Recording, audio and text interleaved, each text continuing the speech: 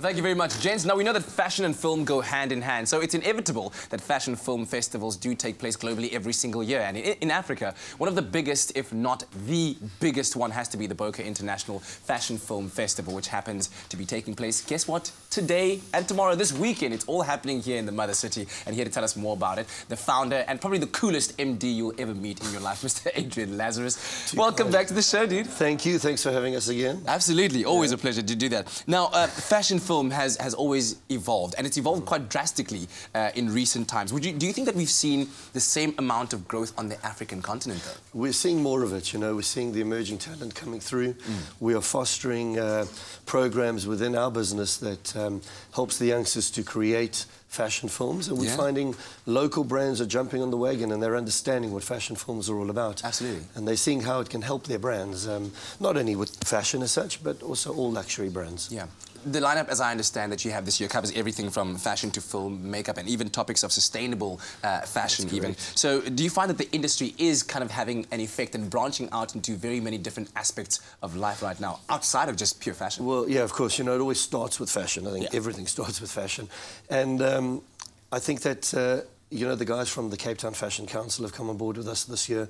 The guys from the Ethical Fashion Institute, they're putting programs together that are fully booked throughout the day. I think that if the subscription of people that have booked tickets with us this year, anything to go by, we are sold out. So all the seating's gone.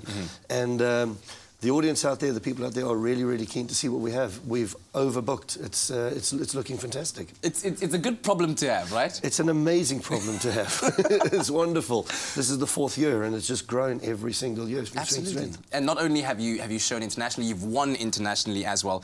What are your thoughts on African fashion, the film that we are producing with regards to fashion? Are we on par with the European markets, the American markets out there? Oh yeah, absolutely. You know, and I'm going to brag because we think our Fashion Film Festival is the best in the world.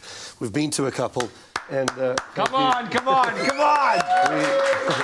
We really, really think that it's amazing. You know, the quality of service and the level of finish is just something else. But the movies that we're getting that are made locally now are competing internationally. Yeah. We have an amazing movie that's up for a couple of awards, shot by Peter Verster-Cohen for the Superbulous brand, and it is just world-class. It is going to take awards all over the world. It's amazing. Absolutely. Well, thank you very much for joining us. Have a good weekend, and you promised me that if I come around, it's going to be a great old time, right? Yay. You promised. We'll see you there. Well, listen, if you're going to be there, of course, you might want to be looking forward to or having a sneak peek as to what you can expect at this year's Bokeh International Fashion Film Festival. Take a look. We do have a sneak peek for you. Superbs have been out of action for 19 months. But then Didier got the letter and everything changed. He took the first bus. Ever since Laetitia Lafayette had read in her horoscope that an handsome Leo was on the horizon, she had waited. The magazine was out of date, but no matter, she was ready.